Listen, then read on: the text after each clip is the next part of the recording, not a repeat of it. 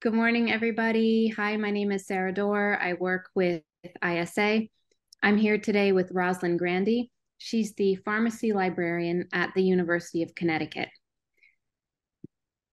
Today, she's going to be talking about managing your author profiles and online research presence. So today's webinar will begin with a presentation by Roslyn, and then we'll have time for questions and a discussion at the end. In the meantime, if you want to write a question in the chat or in the Q&A feature, that's fine as well. So Roslyn, I'll turn it over to you. All right. Thanks so much for having me. As Sarah said, my name is Roslyn Grandy. I am the Pharmacy Librarian at UConn. And as someone who works very closely with faculty and grad students on supporting their research, an important part of my job is kind of keeping up with the publication's life cycle and knowing how to pull and communicate different metrics about publishing.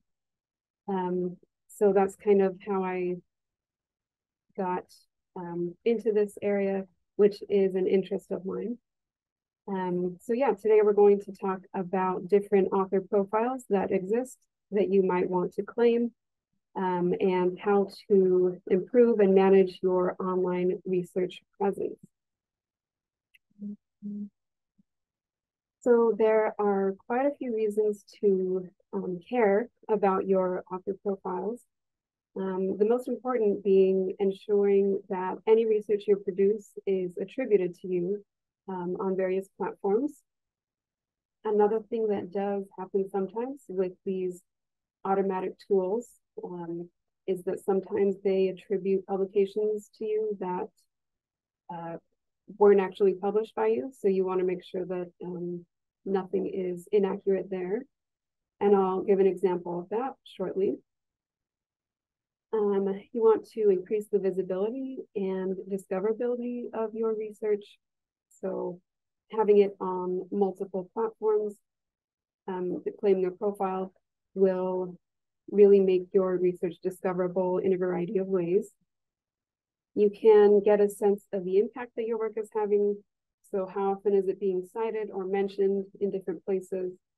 It can help you notice or to get noticed by potential collaborators, co-authors, people who may be tangentially interested in that topic. So grant funders are also going to be Googling you, looking at your research presence online, how you present yourself. These metrics can also help in the promotion and tenure process. So there are a lot of different ways that you can kind of toot your own horn, and I'll be giving you some suggestions for that. And finally, it can enhance the reputation of your department or your institution by just being present in those spaces.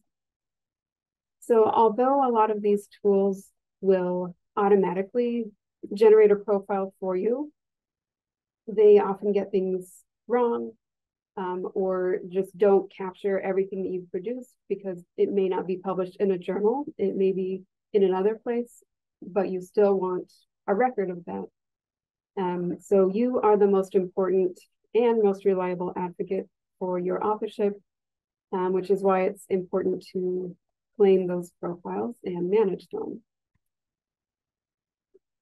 So there are a few key players in the research metrics arena, and I just want to give you an overview because we can get kind of word salady with the vendor versus the product.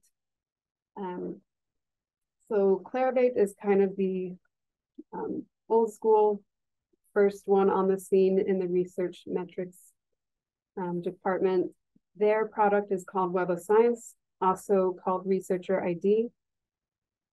Scopus came out next, and that's kind of a comparable product to Web of Science, and they use Author ID, and that is comes from Elsevier, one of the largest scientific publishers. Google Scholar also serves as a citation index, and we'll go over what that is later. But I assume many of you are familiar with Google Scholar and have used that in a variety of ways. And then ORCID is the last kind of key player, and I'm going to go over what that is now. So that stands for Open Researcher and Contributor ID. So we typically just say ORCID, not ORCID ID, because that is a little bit redundant. If you have submitted to a journal recently, it's likely that they asked you to enter your ORCID or maybe required it. This is a free, unique, persistent author ID. So an ORCID is to an author what a DOI is to an article. It's a permanent identifier, even if you switch institutions, you change your name, this number will still be linked to you. And it disambiguates you from other authors who might have a similar name or initial combination. You can control your profile on ORCID, so you can add your education, work experience. They also let you put in presentations, things that aren't necessarily peer-reviewed. Any grants that you have received, your activity as a peer reviewer. And after you set it up, many of the functions are automated. So they will kind of automatically appear in multiple places once you have claimed your ORCID. And I just wanted to point out that sometimes the ORCID is very visible on the publisher's website. This is an example I've given with a Sage article. So they have the ORCID right there. And then it'll link, if you click the ID here, it'll say view the ORCID profile as well as Google Scholar, see all articles in Sage by this author. But other times it is just in the background. It's in kind of the XML metadata of the web page. But it will still be doing the linking for you. ORCID is a nonprofit, so it is managed by member institutions. I work at UConn and we are a member, so it is free. It does not have ads, and it does kind of have this nonprofit model, much like DOI does. All right, I'm going to take you into an ORCID profile.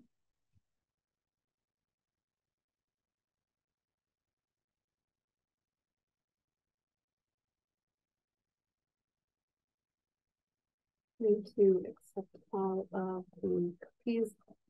Okay, so I'm going to be using this UConn professor as an example today because he is kind of an all-star in terms of claiming profiles and having a presence on multiple sites. So this is his Dr. Bowman, his ORCID profile. This is his unique 16-digit identifier. And let's say that you come across an ORCID that is you. You can create an account and sign in to start editing that. He has linked to his lab website and also to his Scopus profile. So a lot of these profiles do link to each other. So you can kind of set that up after you claim a profile. He's got the keywords. This is the main things that he studies, and this is where he is located. So he has a few jobs here. You can also put also known as if he's published as something else. So under his jobs, he's got the education and qualifications.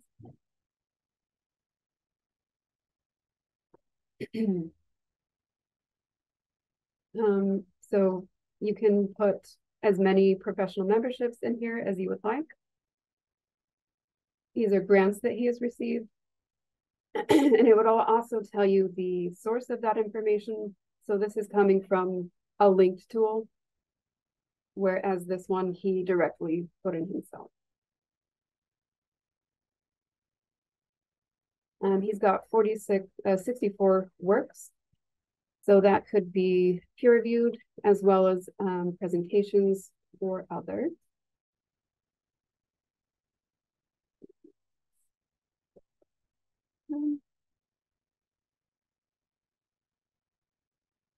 And then he has served as a peer reviewer for several publications.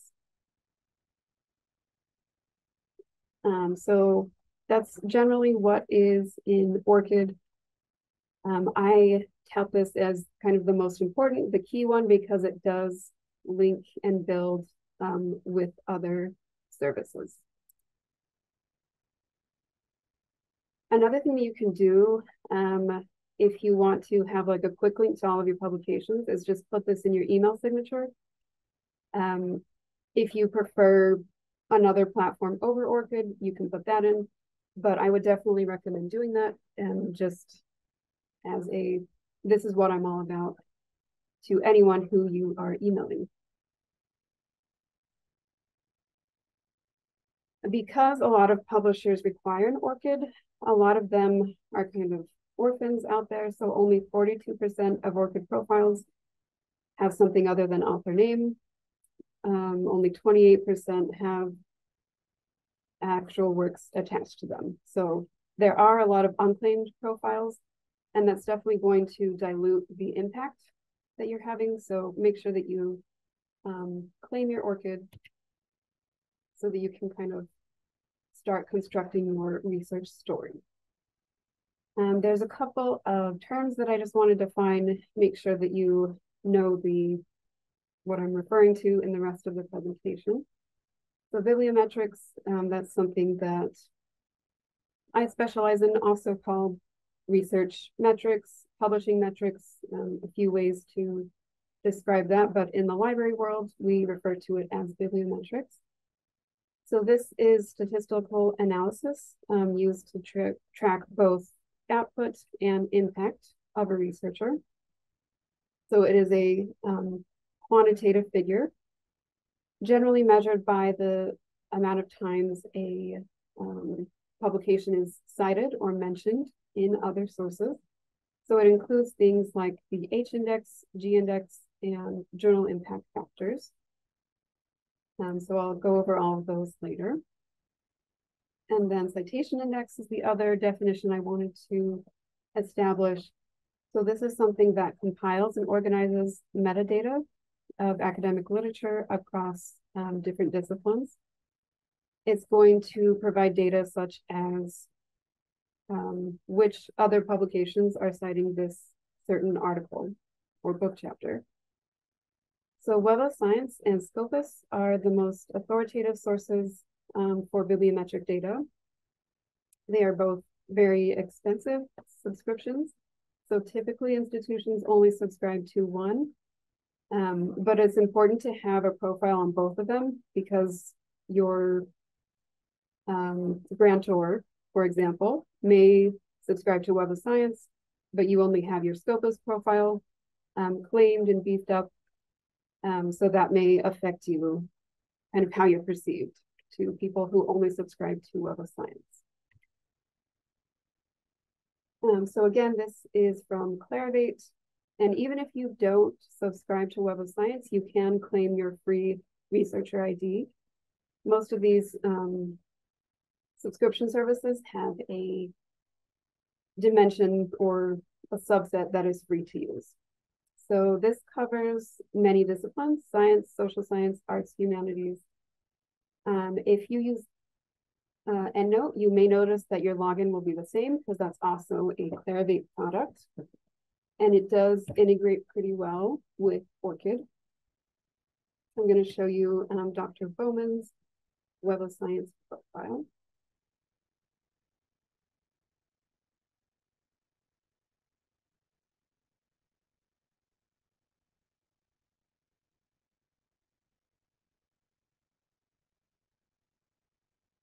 The load times can go down when I'm sharing the screen, so it should take me a bit to move up here. Okay, so this is a claimed profile. He's added his own photo, and you can tell that it's claimed by this green check mark. Different names that he publishes under, awards that he's received, and as you can see, that ORCID is linked here. So once you have claimed an ORCID and you enter it when you're submitting for publication, a lot of these profiles will just automatically populate. So you won't have to manually add like, yes, this was me on this publication. It'll all just communicate via your ORCID. So that's why I think this is the most important one to have. It'll give you a summary of his profile. So how many total documents he has, preprints versus dissertation versus peer reviews. His H-index, so that's one of those metrics that we talked about. How many times that he's been cited. Let's see. Right now we're looking at newest first, but if we wanted to, we could say what's his most highly cited work.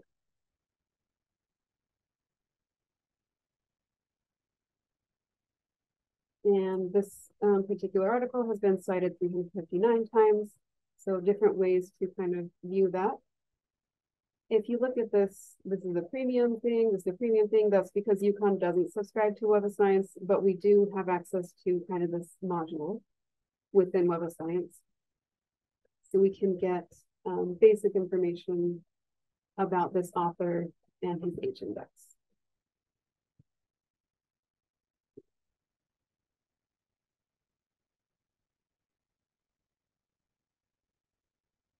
So I'm just showing you here that you can do this, verify your author record. You would search for yourself, and then it will detect anything that, yes, we think this is you, is it you, confirm. You can also add email addresses from current or former institutions, and that will help to pull in your publications. And then you can add manually by identifier or a file upload. And then here is that sync with ORCID option. So one of the things that I mentioned at the beginning was managing citations that are incorrectly attributed to you. So Web of Science, they just revamped their author profile module about a year ago, and there are still a lot of bugs with it. So I claimed my profile, and after I did that, it kind of dumped a lot of citations that I did not publish into my profile. So there was something by Roslyn Grandy published, and their algorithm said, oh, we think this is you. I had to tell them that no, I did not publish this. So that this top one was auto-added, and this bottom one is actually me, something that I did publish. So I'm definitely not doing any stem cell research that is beyond my expertise. This was another case that I came across where an author was doing just what I encourage you to do in this workshop, and that was, checking out her research presence online. And she found an unpleasant surprise. So she is a professor who specializes on diasporas and voting. And she found an article that she was listed as the sole author, published in the African Journal of Political Science, about government intervention measures on recycling in China, which is not remotely what she publishes. So this is a predatory journal publishing. They actually plagiarized an existing article and then slapped her name on it, even though it was nothing to do with what she studies. So this is another thing that you want to be aware of, that I'm sure you're aware that predatory publishers do exist. And this is one way that they try to take advantage of authors. All right, so now I'm going to talk about Scopus, which is kind of the Elsevier version of Web of Science. They use author ID. And again, that module of Scopus is available to anyone. It is also multidisciplinary. It's a little better with conference proceeding and book series coverage than Web of Sciences, but otherwise pretty similar. And it does integrate with ORCID. This is another thing that you can do in Web of Science, but I'm just giving you an example in Scopus. So here is an author that you may recognize. Tony Fauci. He has a few author profiles within Scopus. So Scopus will err on the side of caution with its automatic author profiles. It will say this could be him, but in case it's not, we're just going to generate another profile. So that happened a few times, but most of them are consolidated under that one profile. If he wanted to make his H-index possibly a tiny bit higher, he could combine all of his various auto profiles into one that he manages. So you can just select all of them, and then you would do this request to merge. So I'm going to show you Dr. Bowman's profile.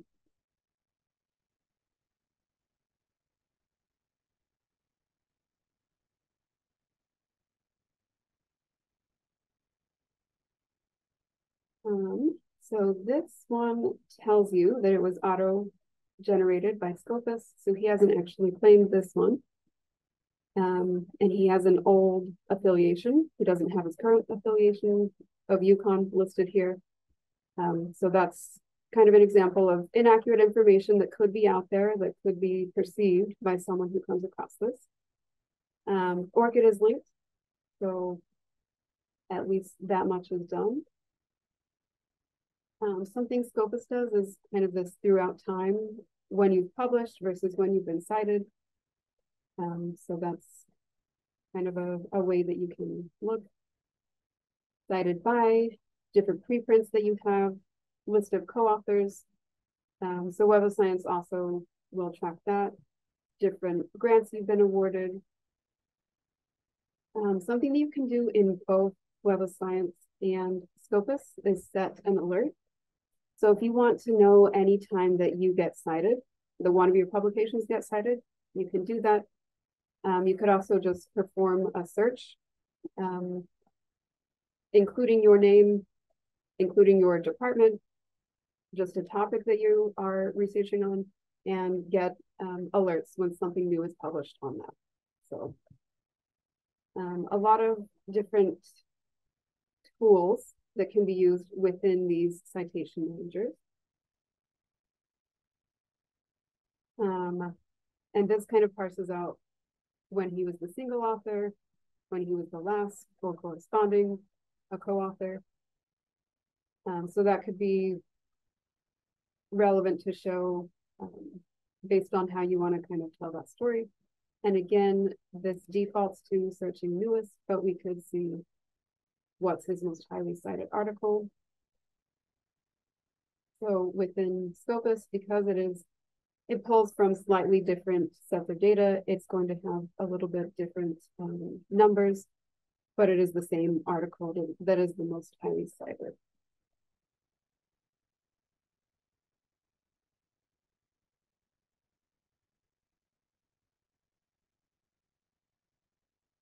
So Google Scholar is not subscription-based, it's freely available. It is multidisciplinary, and because it's free, it is the most used worldwide. It does give citation counts for books and conference papers, which Web of Science does a terrible job with. Scopus does a decent job with. But Google Scholar is a lot better with those citation counts, and it also provides more flexibility with source types. So you can do software, websites, technical reports, patents, books. So a lot beyond just journals. It doesn't directly link with ORCID, but you can export to ORCID. Also another place where you can discover and follow other authors. However, Google Scholar is a non-profit generating arm of Google, and they actually have a very small team that maintains it. I'm always scared that it's going to disappear one day because of that non-profit status, or non-profit generating. For now, it is around. It does have some weaknesses. So I wouldn't suggest using Google to generate citations. So you can click on this little quotation mark and that'll generate a citation for you. but I don't recommend it because it does not include DOIs. It has a lot more records, so 400 million versus 72 million.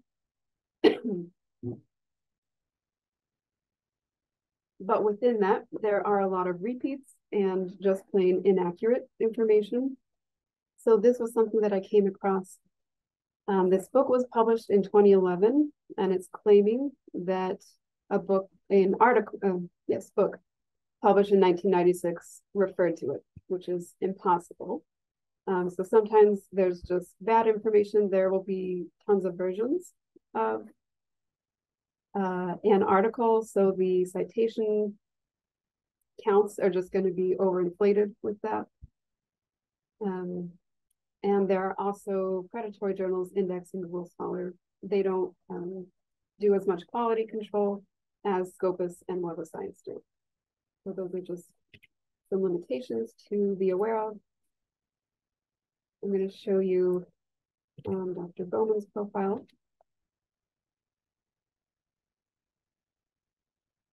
So this is one that he has claimed. Important thing to note about Google Scholar, you can use your personal Gmail to claim it. I would suggest that, so that if you change institutions, it will kind of move with you. But you can verify an email. So it's saying, yes, we made sure that his institutional email is active, so this is really him. You can put keywords of what he studies. I-10 index, that is something that is unique to Google. And if you hover over it, it'll tell you number of publications with at least 10 citations. So that's a very simple one, whereas the H-index is a slightly more complicated formula. And that one article rises to the top again. It has significantly more citations because of that duplicates, multiple versions, kind of just the nature of Google Scholar. This will list his co-authors, so people who might be publishing on similar topics. And you can switch between currency and cited by, just like you can in the other citation managers. And this is really easy for following. So if you have your own Google Scholar profile, you can just click follow, and you will get notified when he publishes something new. There's something else I want to show you can do in Google Scholar once you have claimed the profile. So this is a professor who created a software called Publish or Perish that you may have heard of. And if you look, it has this little star. And what she found is that her software was referred to a zillion different ways on the internet. So Publish or Perish 2014, parsing.com, Publish or Perish. And what she did was combine them all into kind of one record on Google Scholar. And that way her cited by number was much higher, looking at it combined versus parsed out, when it's actually all the same software. So that's just one example of something that you can do when you claim and manage your own profile. Great. I'm going to talk a little bit about what the H-index is. So this was created in 2005 by a physicist named Jorge Hirsch. So that's kind of where the H comes from. It is a simultaneous measure of output and impact. So basically what it is if you have published at least 10 papers and each of those have been cited at least 10 times, then your H-index would be 10.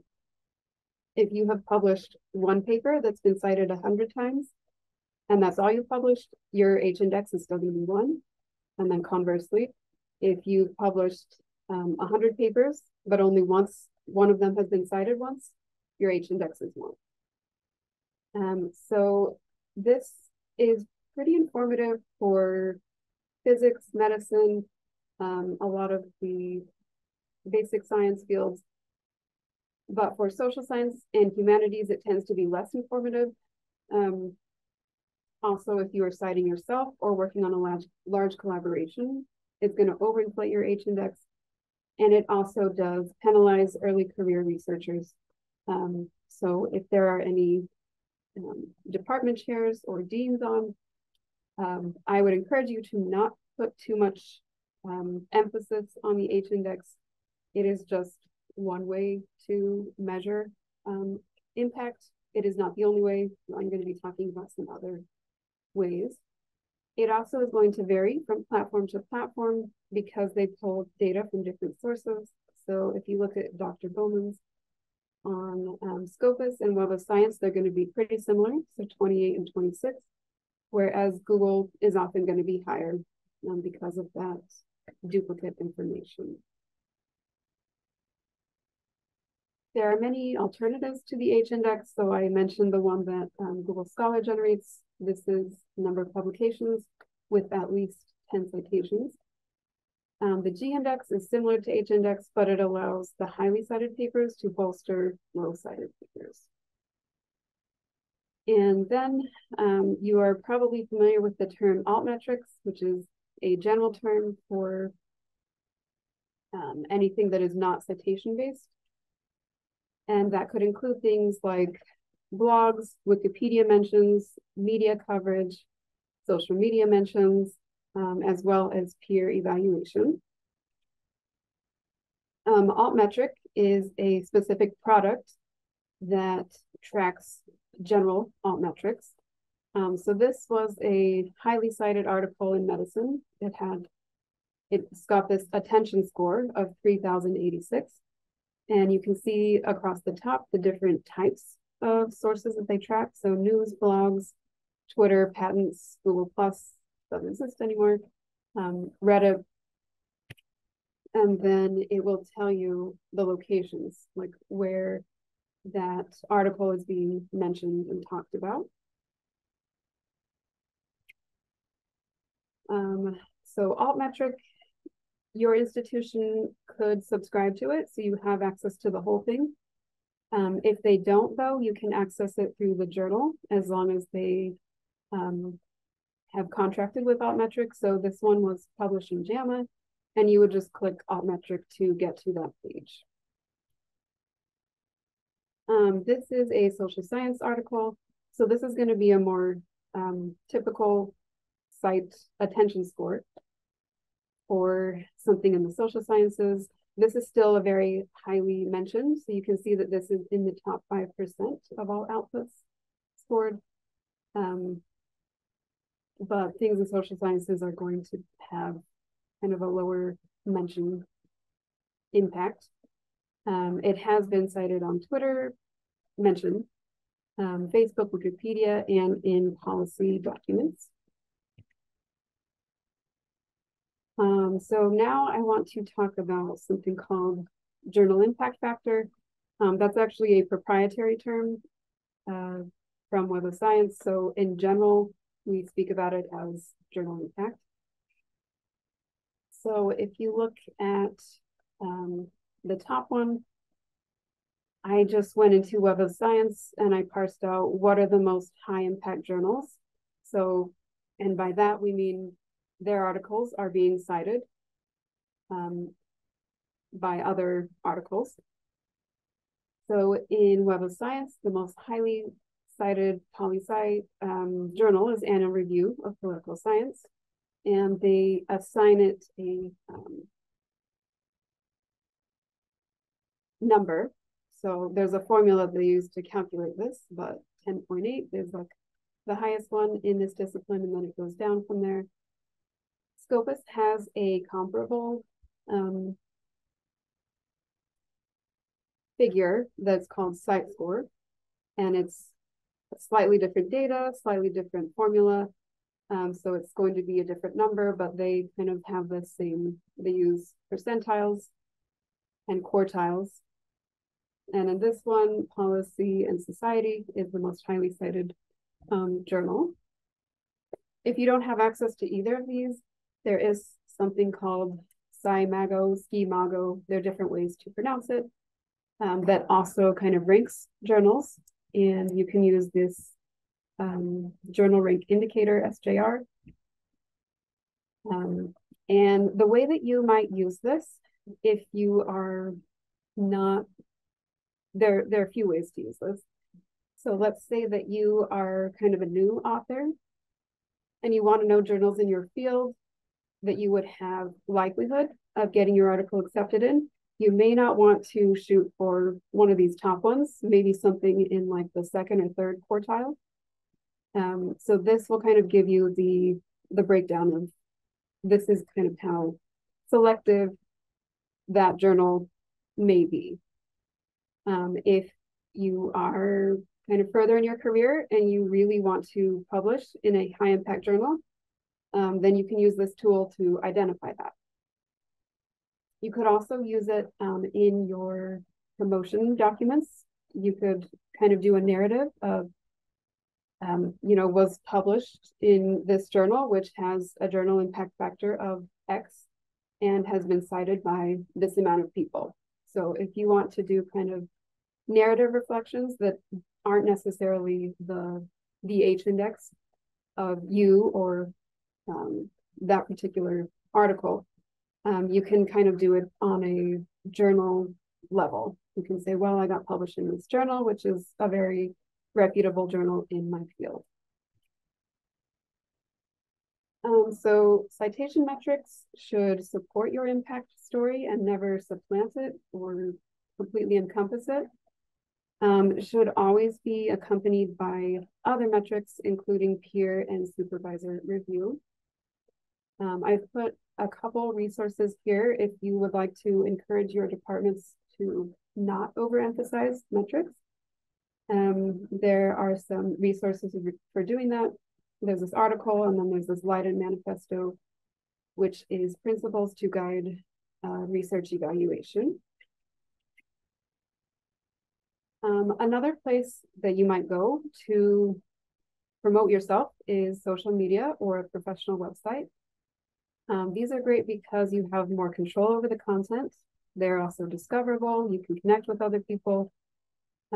So if you want to have more of like a narrative, like Dr. Bowman does, about what his research actually is, you have that option. And then different fields are on different social media platforms, as well as academic social media sites. So as ResearchGate and academia.edu, if your field tends to be on one more than the other, that's where you should be. They do use a for-profit model, unlike ORCID, so there may be ads on here. They may ask you to upload PDFs of your work, so just make sure that you don't violate publisher agreements if you are participating in either of these sites, because sometimes they will encourage you to do that. So not necessarily bad to be on these sites, but you just need to be cautious. There are a lot of other tools out there. One of them is Semantic Scholar. So this is a poli-sci professor from UConn. And this is, again, a free profile that you can claim, Semantic Scholar. Another one that is very important for social science researchers, although it has become more multidisciplinary in recent years, is called SSRN. And within that, they actually have networks for sub-disciplines. So there is a political science network. And even though this is a preprint server, it also kind of serves as a network. So it'll give you, these are, how many authors are publishing in this arena, in this area, how many downloads we've gotten, how many abstracts have been viewed, the top authors, recent papers. So this is definitely a place that I recommend you be active if you are in political science. Some other tools that I will just mention. So Crossref is not a profile. It's kind of a linking tool that you can log into. Meltwater, if you are wanting if you're doing like department level metrics and you want to get media mentions and downloads, this is a subscription-based service that you can use to kind of talk up your department. Kudos is something that you can use to summarize your work for a lay audience. So it can make your work more accessible to maybe school-age children, to people who are just not familiar with your discipline. It's kind of the too long didn't read summary. So it's just something to know about. And then LinkedIn is also a great place to make sure that you have all your profile, all of your publications mentioned. So I went over a lot of different tools today. You could spend a lot of time finding and perfecting your profile on all of them.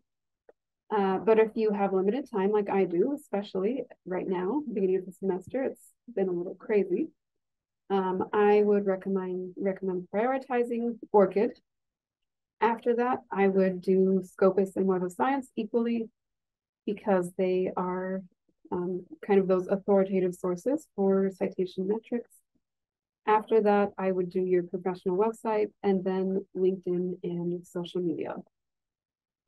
So when you combine these automatic tools, which exist within the publishing ecosystem, with the profiles that you claim, it can really help you to create a robust story of both your publications and the impact that they're having. A couple things I wanted to mention before we have time for questions.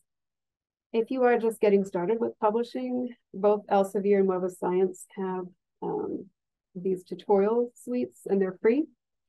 I've actually found useful content on both of them, so I just wanted to mention them. And then I'm going to end with my contact information. If you do have questions after the session, you're welcome to reach out to me, but otherwise I can take some questions now.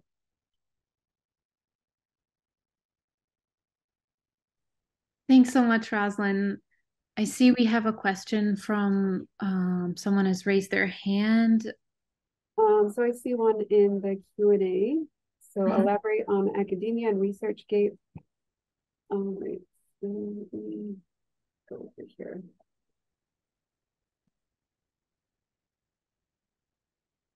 So the thing about these sites is that they can be a little predatory. Like, their purpose is to make money. And I'm not saying Elsevier and Web of Science, that's absolutely their aim as well. But they have a lot of quality control, and they're very choosy about the things that they index. So like the journals that they include in their metrics, whereas there's just much less control with ResearchGate and academia.edu. They're kind of put everything on here and make it all free and give us lots of clicks and downloads. That's essentially the model that they are using. Whereas Scopus and Web of Science get their revenue from subscriptions, so they're not concerned with ads and clicks.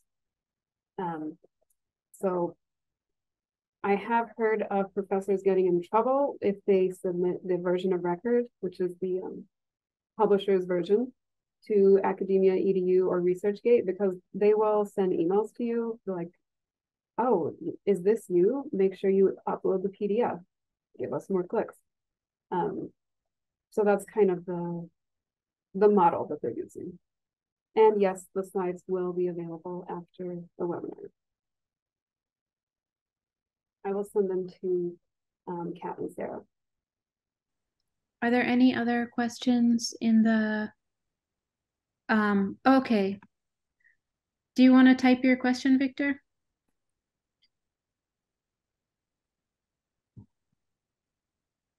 So using Google Scholar is great. It's what most people, like the most amount of people are on. The only thing with that is the quality of the data. This kind of goes back to Web of Science and Scopus. have a lot of quality control. So anything like duplicates, so like inflating your citation metrics, that's going to be much more controlled in those two databases, whereas in Google Scholar, their staff is very small, so they're not doing a lot of checking, verifying about the accuracy of information. But I use Google Scholar a lot, both for research. I think it's really great it's much more intuitive in pulling up articles. They use natural language a lot more than databases where you have to use like controlled vocabulary. So it's great for discovering things, both articles and authors. But when it comes to accessing, you may need to go through your library's resources. So yeah, for research, it depends what your discipline is as far as if going into the databases is necessary. As a librarian, I promote databases because they have really specific search tools, where as Google Scholar, it's just, here's what our algorithm thinks you're looking for. And with the database, you can really drill down specifically. But yeah, in terms of author profiles, it's absolutely a great idea to have a Google Scholar profile. Okay, I'm glad that it has been enlightening and helpful for you. There's another question in the Q&A from Abu Bakr.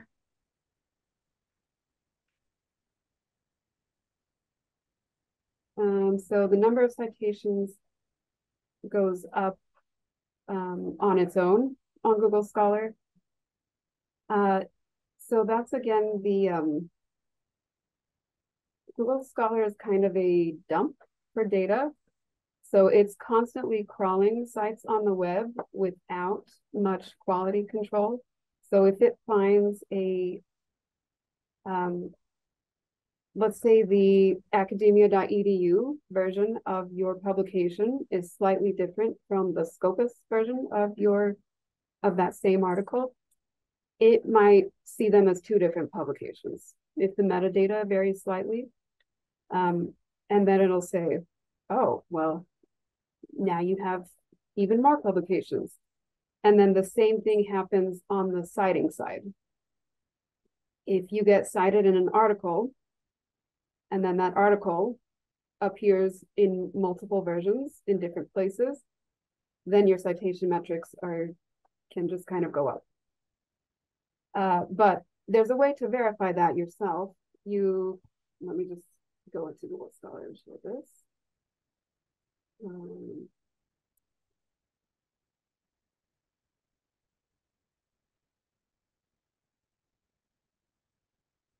I think I need to get out of the profile and actually go to Google Scholar.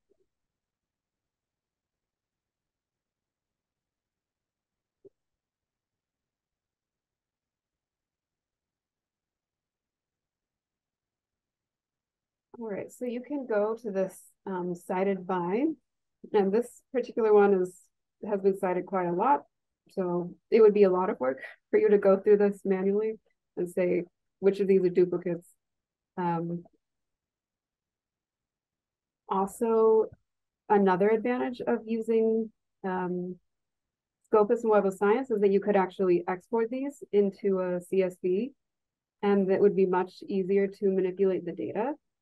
Whereas I don't believe there's any way to export this on Google Scholar. You can view it, you can just keep scrolling through. This is everything that's cited in the article. But yeah, and there could also be less reputable journals, predatory journals that are citing your work. Do you want to advertise that? It's up to you.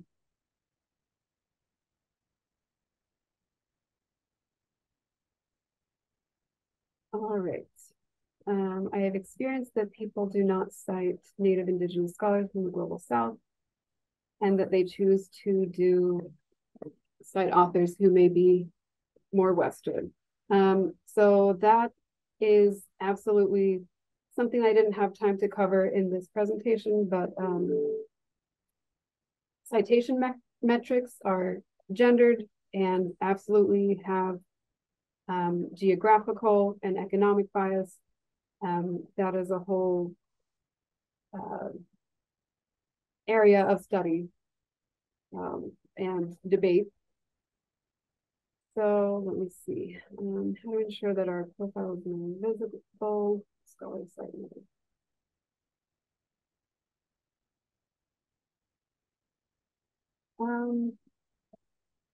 So this one is tricky. It's really changing the mindset of administrators and people in the scholarly publishing industry about what constitutes a quality journal. I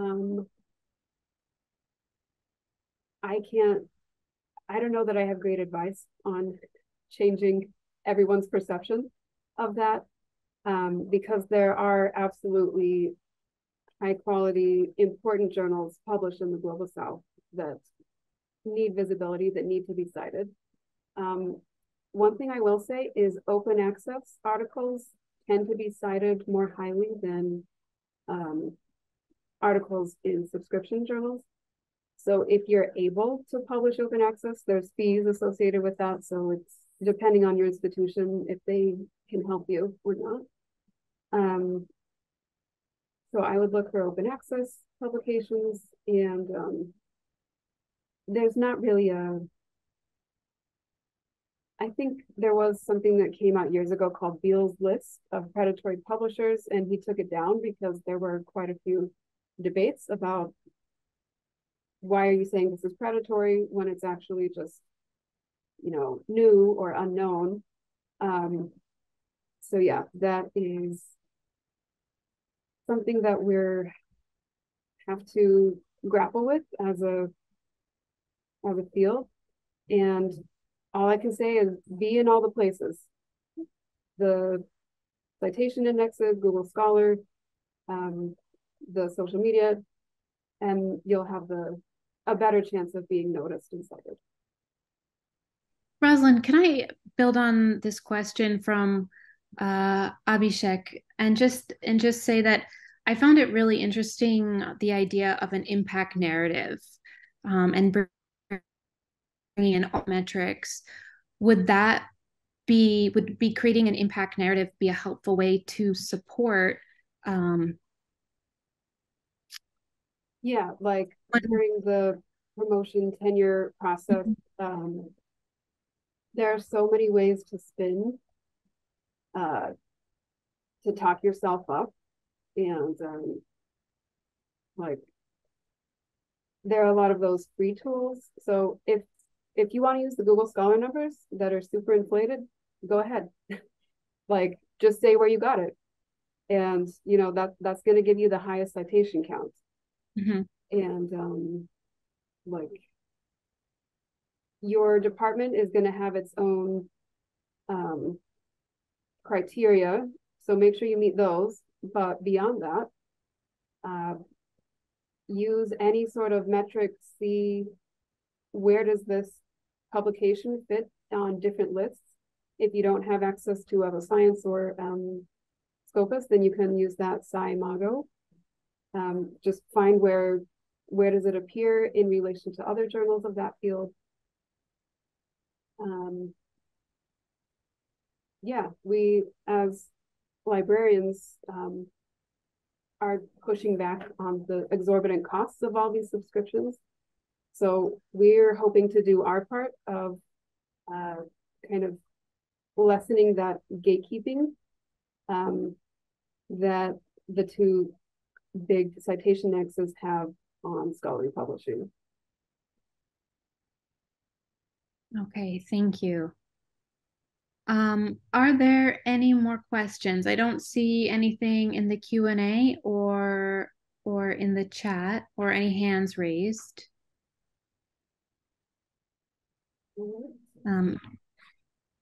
So in that case, Roslyn, thank you so much. That was incredibly helpful. There's a lot of information there, and I know I'm going to go back and look at the slides again and review them. And the slides also contain Roslyn's email if you have a question for her. And thank you again, everybody, for attending. And thank you, Roslyn. Thanks for having me. Good luck with the semester. Okay, bye now.